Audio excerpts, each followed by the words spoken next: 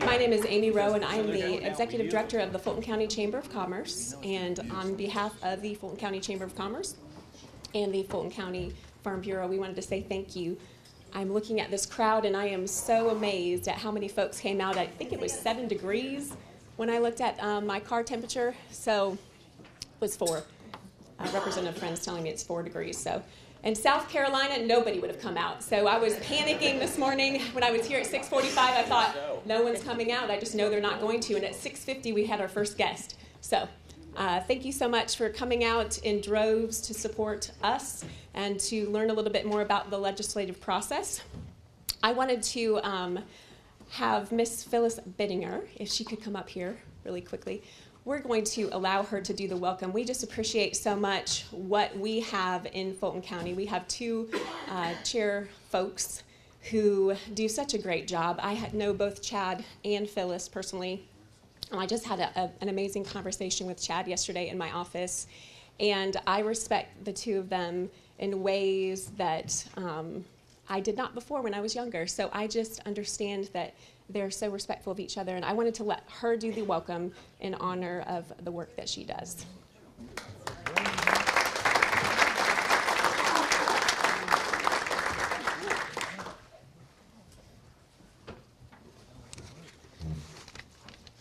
Good morning. My name's Phyllis Bittinger, and I'm Fulton County Democrat Chair. And I would like to thank the Chamber of Commerce and their director, Amy Rowe, and the Farm Bureau and their director, Jennifer Richter, for sponsoring this legislative breakfast this morning. Also, a big thank you goes out to Link and Lisa Townsend for opening up this facility to us. I have a big welcome to you, the U.S. citizens, the Hoosiers, the Fulton County voters, the elected officials, and the candidates who care enough to come out on this cold Saturday morning to take an interest in our government. When I took the job as Democrat chair about 2 years ago, Chad Hartzler, the Republican chairman, and he's in the audience. I don't know where he's at, but there he is. And Chad and I agreed that we would not fight or be nasty to each other. We agreed that we would work together on issues that affected both parties and be respectful and civil-mannered. We have known each other for a long, long time, and we know that each one of us wants the best for our community, our country, our state, and our county. So Washington, watch how the Democrats and Republicans do it here in Fulton County, Indiana. I must add, we never promised that we wouldn't compete die-heartedly. A warm welcome to our state senators, to our state senator, Randy Head. There's Randy. And congratulations on your candidacy as an Attorney General. Thank you. And welcome to our representatives, Bill Friend, Tim Harmon, and Doug Gutwin.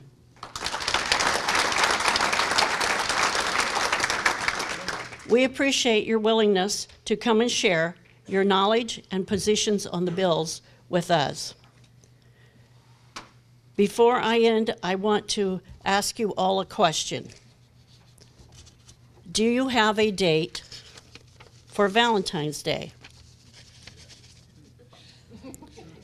It is February the 14th,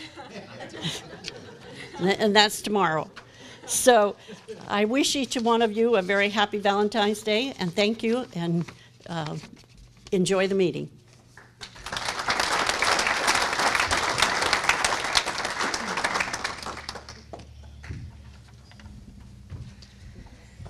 Good morning and welcome. I am Jennifer Richter, the president of Fulton County Farm Bureau. And I would also like to thank our legislators for being here this morning. It's always a nice opportunity for Fulton County to receive an update on the bills they are working on and to be able to ask questions. I'd like to recognize a few people that are here this morning. We have Michelle Livinghouse, who is running on the Democrat side for District 17 State Representative. Welcome.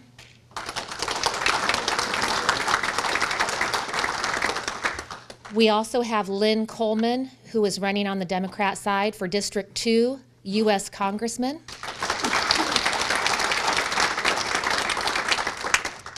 We have Jesse Bohannon here. He's running on the Republican ticket for District 17, State Representative. I'd like to recognize a few of our Farm Bureau members. We have our Regional Manager, John Newsom. Welcome. We have our District 1 Education and Outreach Coordinator, Deb Walsh. A few of our local board members, we have David Summers, we have Stephen Williams, and we also have two of our FFA representatives, Trey Downhour and Blake Richter. And with that, our FFA kids who are here, I'm going to recognize the other two, Nicole Ranstead and Josh Miller, and they're going to come forward and lead us in the pledge.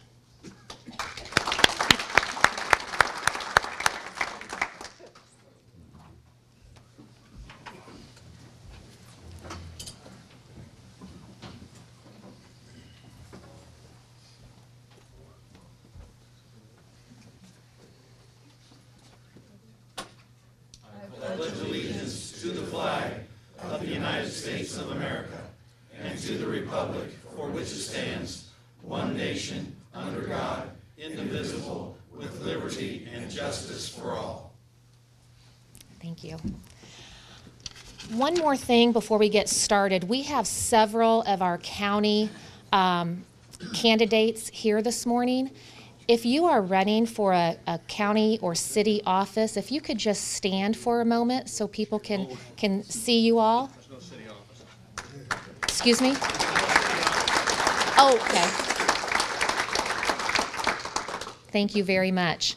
And I'm going to go ahead and turn the program over to our legislators. I'm not if you would like to come forward, however you want to go, whichever order you want to go in, and start with the update.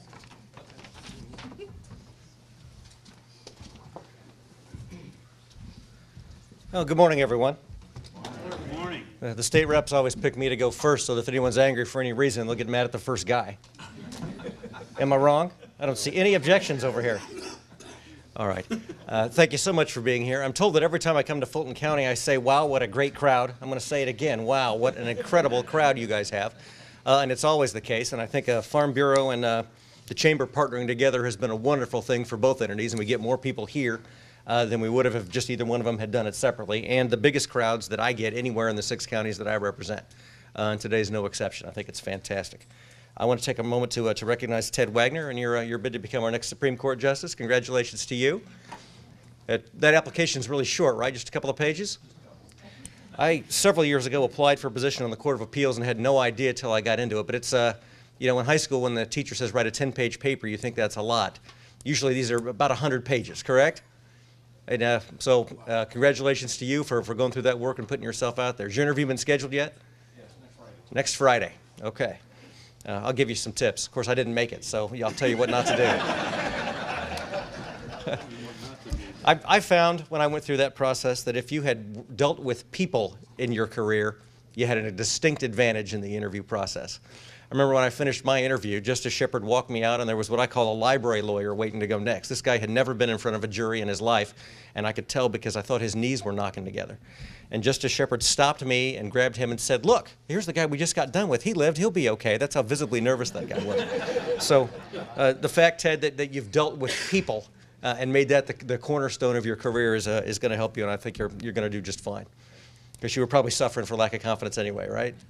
Seriously, though, this is a good thing for this community that you're doing that.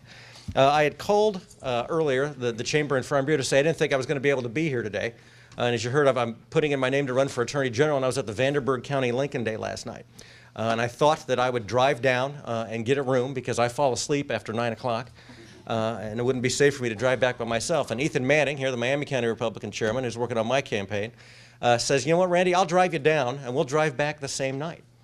I said, that's great. So we left at 3 p.m. yesterday. We got back about 2:30 a.m. And in my driveway this morning, Ethan said, "I'll see you in 5.5 hours at Rochester." So how can you say no to that? All right. Just a tip, if Ethan ever drives you anywhere, have him adjust the seats, okay, before he leaves your car. Stand up, Ethan. That'll take a while, okay? I got in my car this morning, I felt like a kid in a car seat. I couldn't touch the wheel, I couldn't touch the pedals. All right.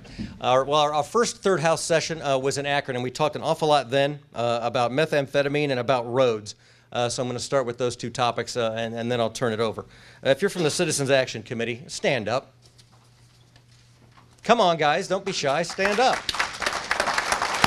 Okay. All right. You've been standing up for this community. Standing up for this community since you got started, so there should be no shame in standing up here today. Where we are with the bill is that we passed the Senate with flying colors, 41-8. And this is the bill that is based entirely on the project that works here in Fulton County, which is having a pharmacist ask someone who wants cold medicine a few questions, have a consultation with them, and determine if there's a medical for pseudoephedrine. All right, and all of you know that pseudoephedrines are a raw material. It's a key ingredient in methamphetamine, and you can't make it the way they make it here in Indiana without pseudoephedrine. And I've had a public defender who lives in my district come and grab me and say this meth registry does not work. It's very simple. Everyone just hires someone else to go buy the legal limit of pseudoephedrine. They make as much meth as they want, and we've led the country for 3 years in meth lab arrests. Now, I actually had someone on the floor of the Senate tell me, well, this must mean the system works. I say, well, no, if we're the national leader 3 years running, that means it's an abysmal failure. And we've got to do something, and we have to do the right thing. And I applaud the committee because you got tired of waiting on the legislature and took matters into your own hands that have made a huge difference in this community. You've stopped pseudoephedrine sales around 50%. You've dropped it, and you did it. We didn't do it, you did it. And that's fantastic. And it's wonderful to be able to go to my colleagues in the House and in the Senate on both sides of the aisle and say, this isn't some theory that someone came up with. This is something that's already working right now, today, in a community that I represent. So our discussions have been very short because by and large they recognize that this is the way to go. The House bill also passed and had very few no votes, and it is more detailed than my bill. My bill leaves it up to the Board of Pharmacy to determine the rules and procedures. That bill has very specific rules and procedures in it already, and it was written by Representative Ben Smaltz, who's done a fantastic job. We heard my bill in the House the very first week that we could do that last week, and I thought the hearing went rather well. Harry came and testified, and Harry, you always do a good job. We had some big chain pharmacies and also a lobbyist hired by the pill makers, the makers of pseudoephedrine, the 6 companies who make it. They fly him all around the country to fight any bill that might reduce their sales. And both of them testified, and they said, you know, it's not fair to a pharmacist to put him in this position. Then we had the representative of the Indiana Pharmacists Association stand up and say, we support this bill 100%. Pharmacists can do this. Let us give this a try. This is not a stretch, and we can help stop the meth lab problem. And Harry and I had a hard time not giggling out loud because it was a great moment. The questions from the committee members to the people who were opposed to the bill I thought were very pointed and demonstrated that they've been educated very well and have a good knowledge about how the system works and where the failings are in our meth registry system and why we have to improve it.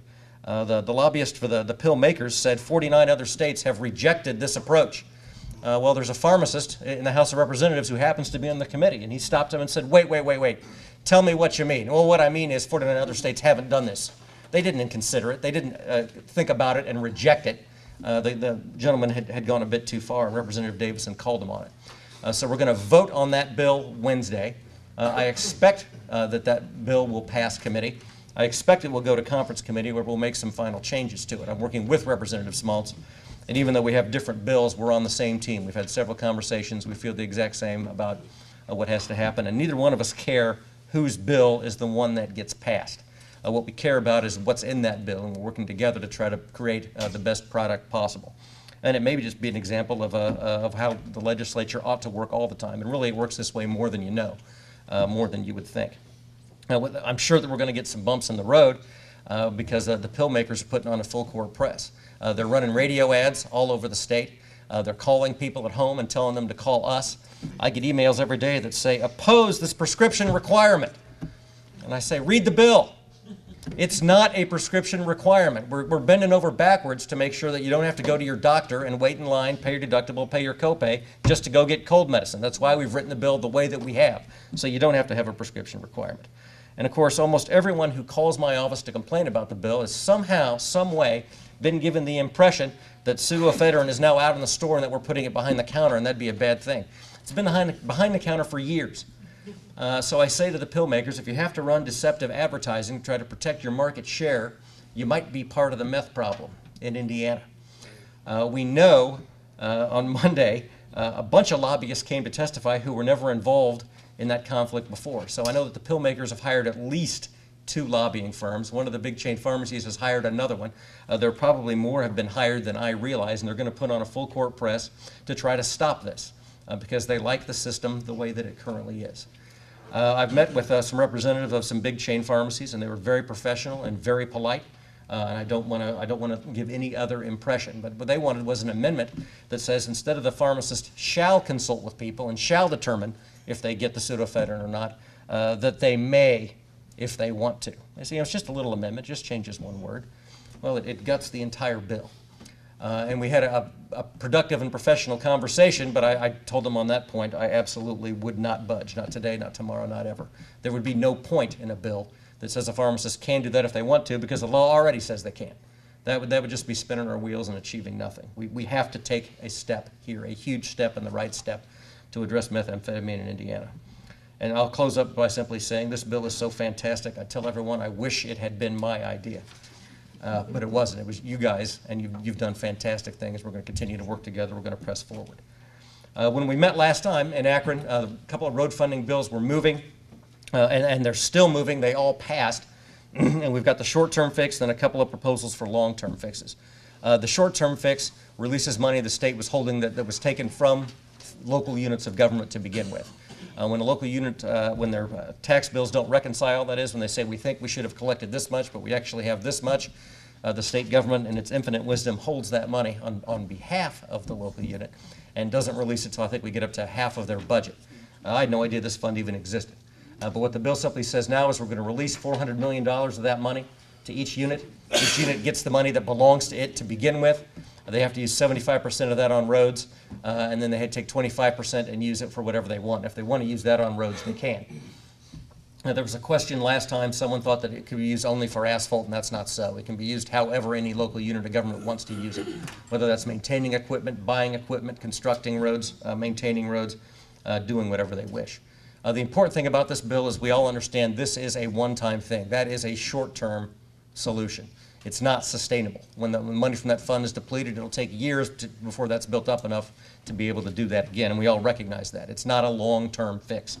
2 proposals for long-term fixes are the governor's proposal, which passed the Senate, said we would take everything in the state reserves that's worth over 11.5% of the state budget and use that for roads, and it would allow bonding if that was necessary, and that passed the Senate. The House bill is 1001, which has come over and had a hearing in front of the Appropriations Committee in the Senate this week. And that would raise a tax on gasoline, I think also a tax on cigarettes, and lower some other taxes. There was testimony on it, substantial testimony, in the House or Senate Appropriations Committee. And Senator Hirschman's question was, why would we raise a tax on some things but then lower a tax on every other need in the state of Indiana? We would be getting more money for roads but less money for virtually everything else. So if I know the Appropriations Committee, and I've been before the Appropriations Committee, and those hearings aren't necessarily a lot of fun, if I know the Appropriations Committee, there will be some amendments to this bill. Senator Kinley amends virtually every bill that comes before his committee. He's chairman of that committee. So I expect some big changes there. All right, I'll look forward to discussing bills with you and taking your questions when our time is up. I'll turn it over to my colleagues from the House. And again, thank you very much for being here.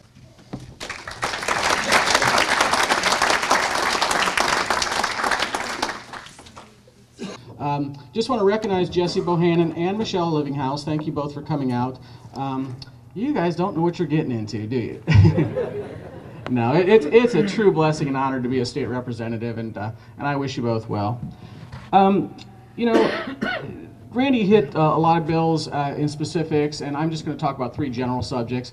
I'll let Bill and Doug talk about some details perhaps, but Randy talked about the meth bill, and you know, I think he and Mr. Webb and everyone else involved just did a great job on that, because it really is an elegant solution. I think those were Randy's words one time down the way back. But it really is an opportunity to find compromise, and compromise in this situation was just very good, where you have personal liberty and you have law enforcement all sort of maybe happy, maybe not 100% happy, but maybe that's what a good compromise is, where everybody gets something and no one gets everything they want. But it's just a great bill, and I understand here in Fulton County, as sort of a laboratory for the state, that the meth labs have gone down about 50%. So give Mr. Webb and Randy and everyone else a hand, would you please? I mean, that's really a good that's really proof that staying engaged, and you don't have to be elected to make change in Indiana or elsewhere. So that's a testament here to Fulton County. I'm going to talk about roads first. There's two bills that worked its way through the House that we gave to the Senate, and they're going to be they gave us a couple bills that we're going to look at too. So we're at the halfway point. So we passed bills, and now the Senate gets to take their turn slicing up our bills, and vice versa. They pass bills, and we're going to get a crack at them. I didn't even have a committee meeting last week because, again, we're at the halfway point, and next week we gear up pretty well. And Representative Gutwein, he's the chairman of Labor, and I'm the vice chairman, and he's been a great friend and a mentor on that, because he's asked me to look through some bills and give my 2 cents on labor. But we're going to be hearing bills in our Labor Committee next week, and we're going to be hearing bills in my other committees. But we only have 4 weeks left, and it's a short session, and it's gonna go really quick, and you know, we'll keep you briefed as much as we can after this town hall as well. So House Bill 1001 was the main road funding bill, and in essence it does probably about 4 or 5 things that you may have heard of. It does raise the cigarette tax $1. Now keep in mind that's still on the table. That's not a final number.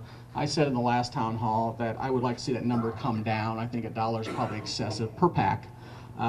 Perhaps we can find a way just not to raise it at all, because I just didn't think smokers should have to bear the brunt of the hole that's being left in the general fund. Because what we did was we moved 4 cents out of every 7 cents of sales tax on gasoline from the general fund to roads, and by doing that we created about a $280 million hole in the general fund. So the thought was, we need to plug that hole, so let's plug it with a cigarette tax. Well, I just kind of think that perhaps it could be spread around, or maybe we can just find a way to do without.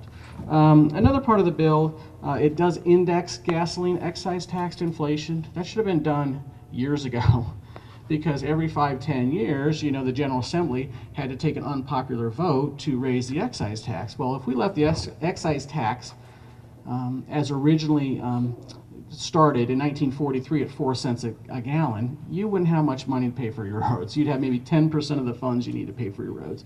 So it'll go up according to inflation from here on after. House Bill 1110, that is a bill that's going to infuse to local government $444 million statewide. My district, District 17, is all of Marshall, most of Fulton.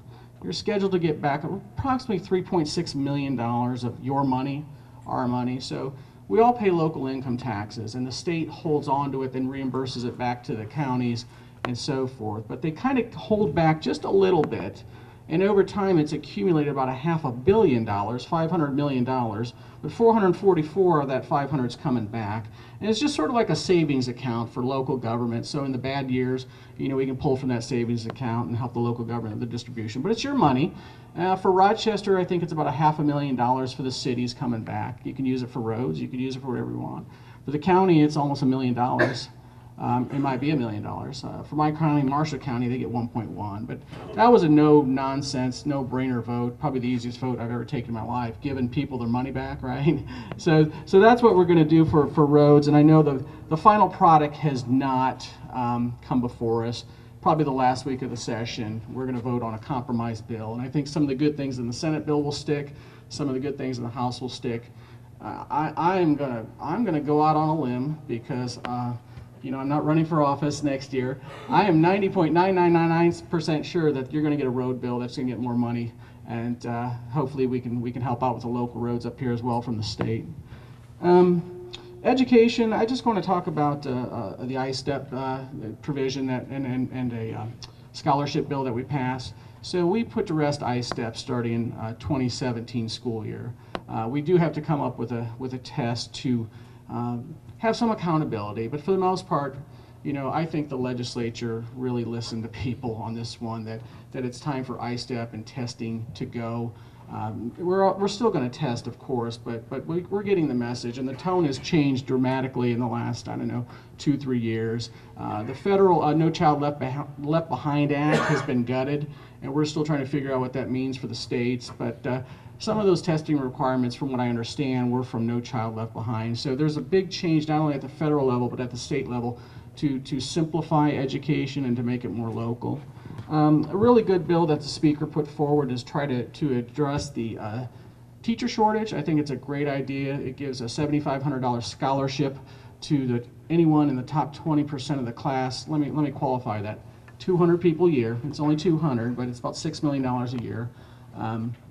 It'll give them a $7,500 scholarship if they want to go into teaching, and they have to teach 5 years in Indiana. And it's just it's a good faith effort also to show that we do like teachers, that we respect teachers, but it's also needed because we are facing in some areas a little bit of shortage. So it's an attempt to probably again move the pendulum back into a different direction, but it's also a good faith effort on our part, I think, to really do something for education. You know, that's basically all I have. I'm going to again let Bill and Randy, not Randy, but Bill and Doug kind of clean up here. But I want to thank everyone for the opportunity to be in the state rep. I want to thank Bill Friend, for being a friend, because he's been a great mentor, and he's local. He and I butt up on the southeast side of my district. Doug is on the west side of my district, and Randy and I share Fulton County, or most of Fulton County, and Randy's got probably a third of southern Marshall County, and they're really three good legislators, and if Randy goes to the Attorney General, the state will be blessed, and if he doesn't make it, the state's still blessed, because he's an outstanding guy, and he's got my support, and I went and filed for delegates, so there might be some delegate positions available still, I'm going to plug for Randy, but there might be some delegate positions still available for Fulton County Republicans to fill. I think there's a couple left in Marshall County still left to fill, but I went and filed as a delegate the other day, and I'll go to the state convention. I'll proudly cast my vote for Randy for our next Attorney General. So,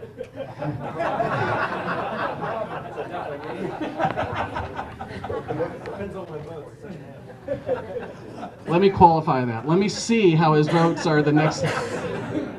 One other thing, I'm sorry, there was another bill I wanted to talk about because Mr. Fouts grabbed my attention. Senate Bill 304 is coming over from the Senate.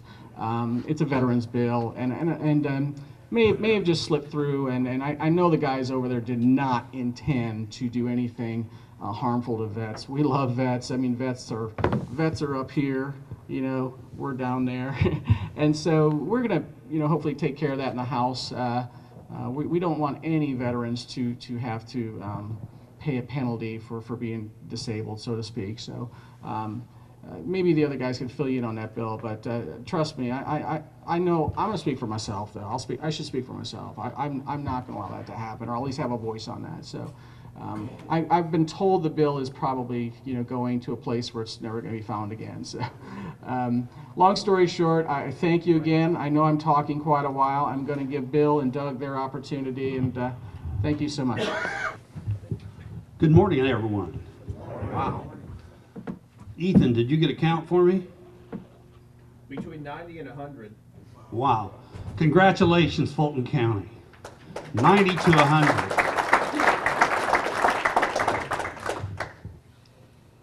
The four of us are very typically in meetings of this subject matter with 15 to 25 folks. Fulton County is just to be congratulated. It's outstanding.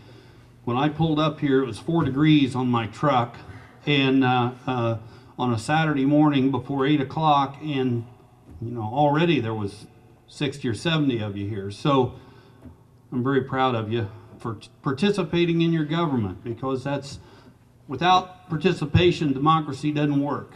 And you are participating, and believe me, it gets our attention. It gets our attention. Bill Bill Friend. I live on a farm down by Perrysburg, and we are in a family farm, been there for many years, and one of two active farmers in the House of Representatives, Don Leahy and myself. Don is the chairman of the Ag Committee. I am on the Ag Committee with him, and we try to have a positive influence on the policy, ag policy, as it affects farmers in the state of Indiana. And I just sincerely believe, and it's one of the reasons I go back and have filed for election, is that agriculture needs to have a presence and a voice in the General Assembly because it is such a major part of our heritage and our economy. And a lot of our city brethren simply don't have the knowledge or the understanding of what it takes to be a farmer these days. The financial burdens, the risk, the market pressures, all of the things that go into it. It's never been easy. If it was easy, everybody'd want to do it, and they don't. So, little story. This job allows you sometimes to have an honor, and I occasionally get asked to give a commencement address to a high school, or I've given one to Miami Correctional Facility down at the prison. I've given a couple over at Logansport at the juvenile detention facility, which is on the west side of the state hospital. It's a maximum security place. When you walk in there, I don't care who you are and what you look like, you empty your pockets, you take off your shoes, and you go through the metal detector, and then they wand you down. And I said, I'm the speaker today. They said, doesn't matter, get your shoes off. So had a group of about 15 young men. These are all young men between 13 and 20 who have, for one reason or another, found themselves in problems. And they are serving a sentence, but at the same time, they're also taking classes. So they're improving their educational stature. And I had given the speech, and it was a typical graduation speech. You know, this is the first day of the rest of your life, and you're going to go out there and you're going to learn a skill or a vocation, and you're going to improve yourself and participate in society. Rah, rah, rah. I just went on and on. The thing was over, and we're all standing around shaking hands, and this gentleman comes up to me, and he's either a father or grandfather, I can't tell. He says, thank you, Representative Friend, for what you had to say. It really helps to motivate these young men, and I appreciate your words and what you had to say. He says, now tell me, in real life, is your real job, are you a motivational speaker? And I said, well, sir, in real life, I'm a hog farmer. And he said, you are not. I said, sir, you'd be amazed at the similarities between motivating the hogs and motivating the people. And I said, it's all in where you apply the incentive. True story, true story. You've heard about highway funding from Randy and Tim. Folks, it's a necessity. We have screwed down the county governments and city governments so tightly that it's really difficult for them to have a sustainable program. So House Republicans have come up with this 1001. That's our program.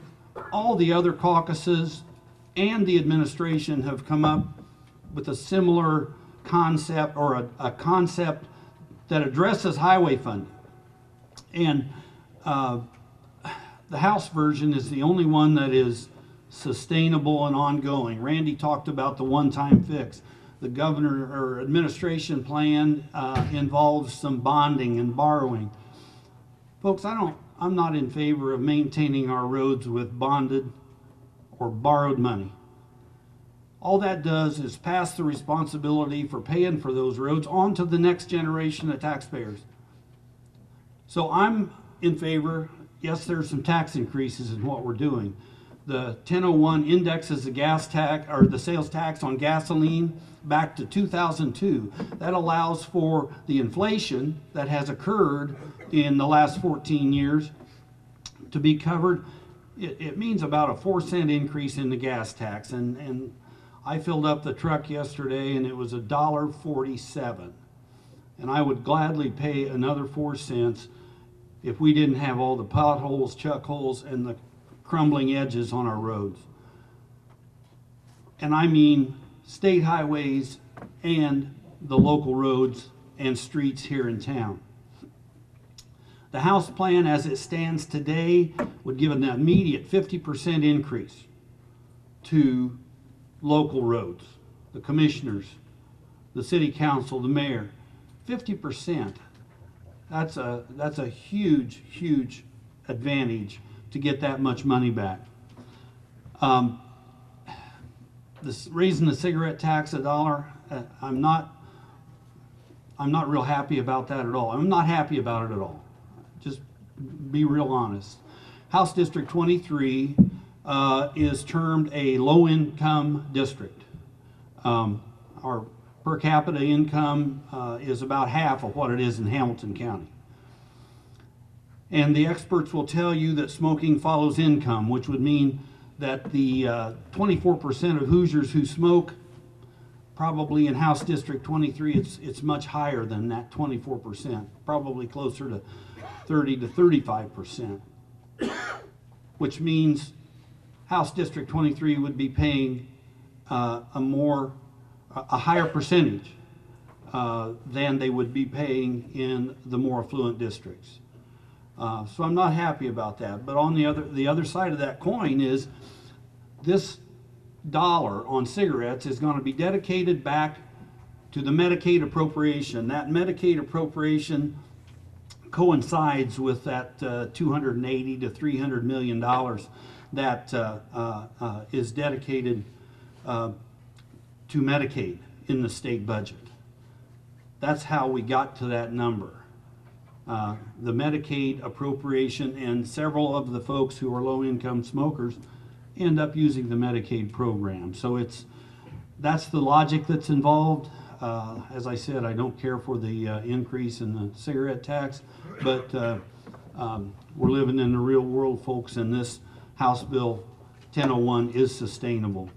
There are some other factors in 1001 that may or may not affect us. There is $100 million set aside that a local community could apply for if they have a specific project, like a Main Street improvement or a bridge that needed replacement. They could apply for that money, and NDOT would review, and the Budget Committee would review, and you could possibly get some of that $100 million, which comes out of the surplus funds. I believe we need to help our highways and our local roads. And I appreciate Farm Bureau being on support of helping us with our local roads and our construction projects, because we need it. And I think we would all agree, those in the ag community, that the farm trucks and the semis that use our roads certainly could use heavier highways, and those repairs could be made. Education every year is a long list or a litany of legislation that we work on. The one bill I'll talk about is 1004. I got a lot of comments about 1004 from the teachers who didn't like it. 1004 deals with three things. First one was pension requirements for new teachers. It does not have an effect on teachers who have some seniority. It is beginning teachers, and it cuts the time limit from 10 years down to 5 for qualifications, and so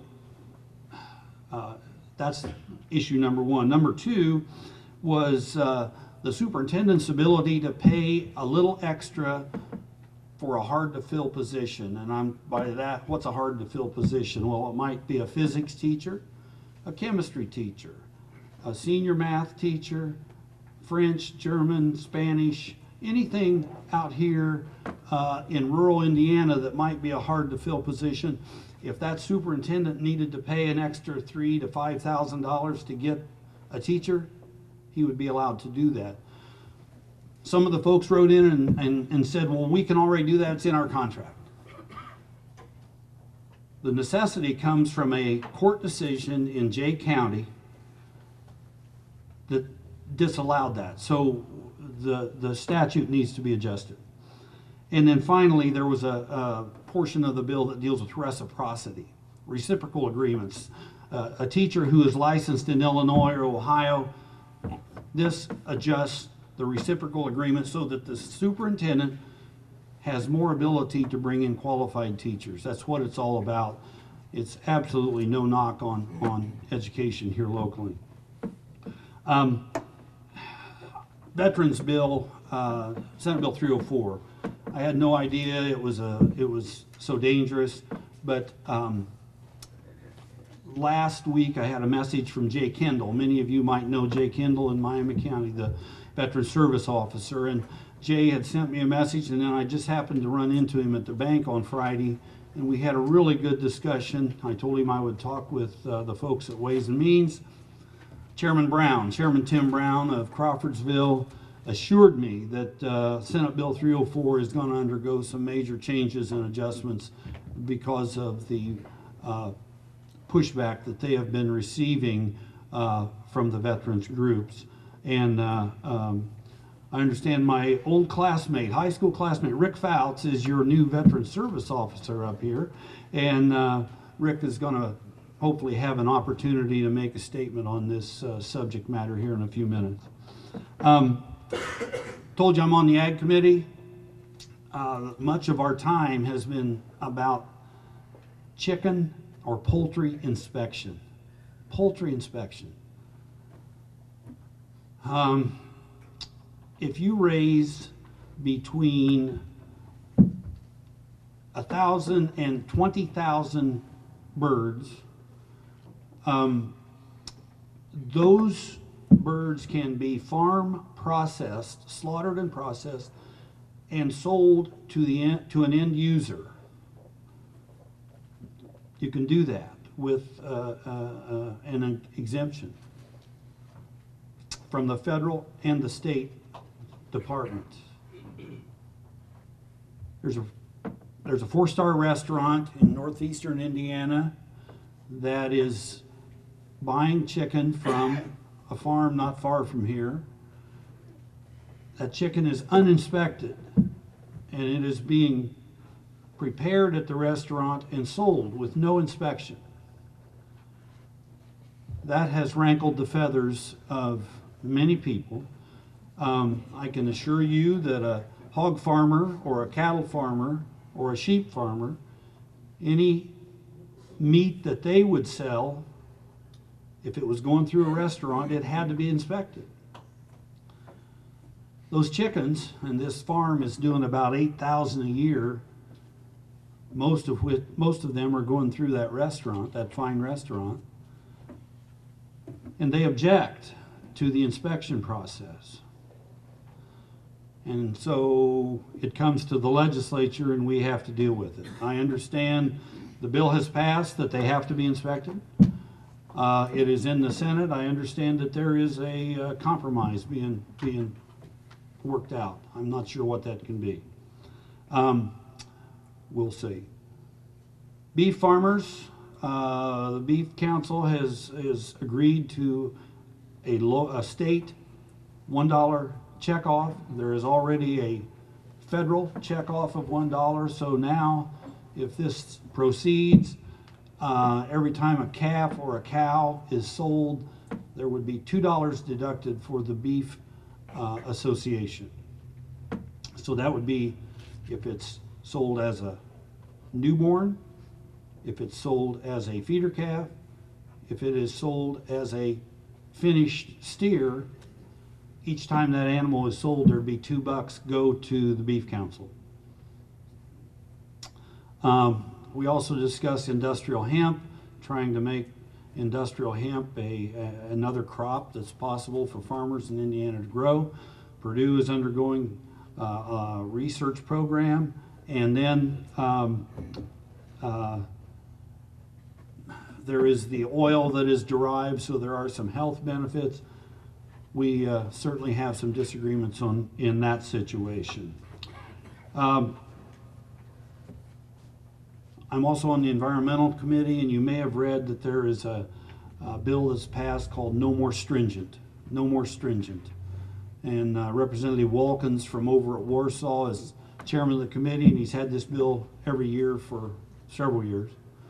And he does not want the state of Indiana to be able to put into place any rules or regulations that are more stringent than would come down from EPA. And he always draws the ire of the environmental groups, and it thus far has had trouble in the Senate and never seen the light of day. But No More Stringent comes from the fact that he doesn't want a bureaucracy, regardless of who the governor would be. He does not want a bureaucracy in place with bureaucrats who would be able to put more stringent regulations on industry, farms, and that's the purpose for the bill. One more thing, House Bill 1110, it's our version of the House version of returning your money to you, the option income tax that is held in reserves by the state of Indiana. 1110, we would give that money back to the local governments with no strings attached. So those local governments would be able to use that money for streets, bridges, highways, whatever, wherever their position of need might be.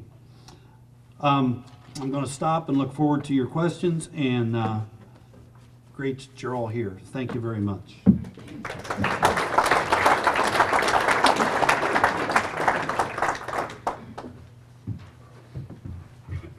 Good morning.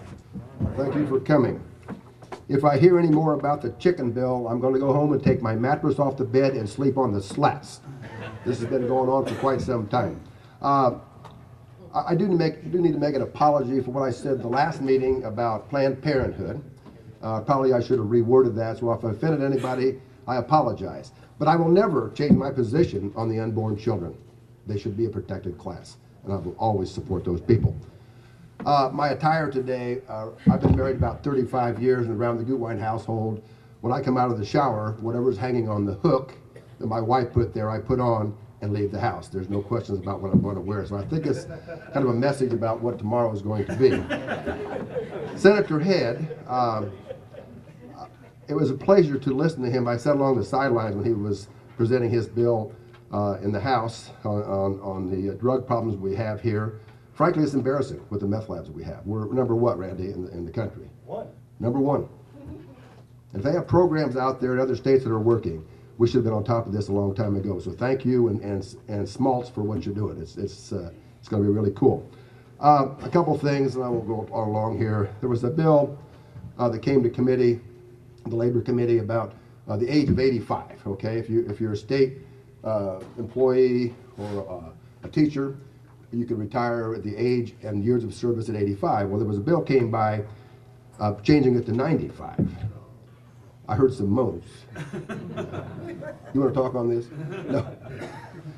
That came to my committee, and I promptly threw it on a pile to the side. I got 1,200 emails from teachers who opposed this.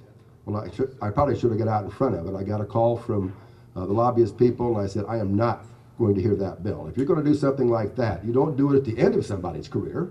You would do it at the beginning and set up some kind of a program. And I'm not sure 95 is a good number, but we are not going to hear the rule of 95.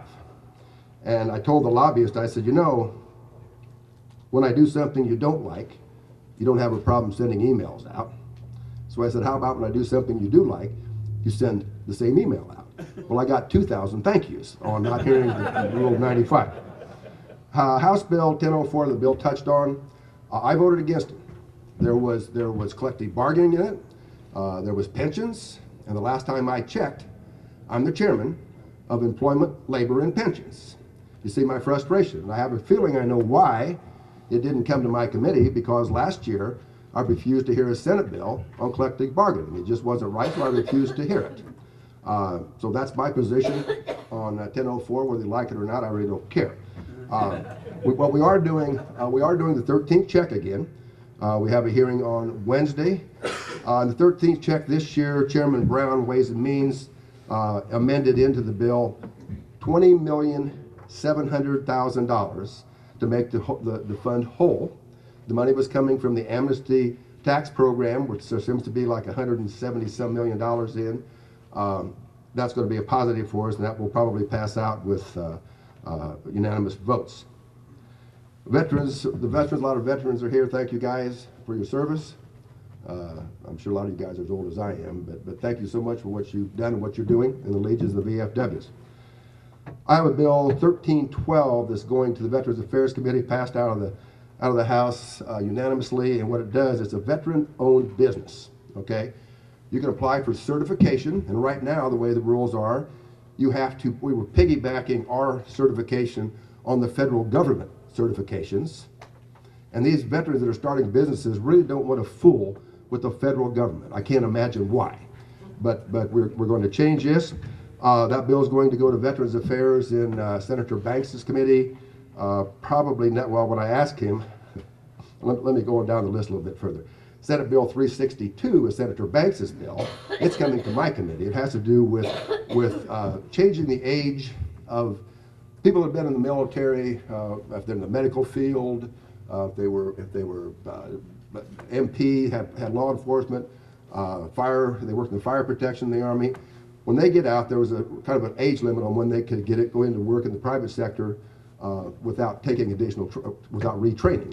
So this has been changed. It was changed last year where they raised the age, and that's what they're trying to do again, is raise the age up to 42, don't quote me on it, I believe 42 of these guys and gals can get into the private sector with the training they've had in the military. So I go to Senator Banks, and I said, when are you going to give my veteran-owned business a hearing?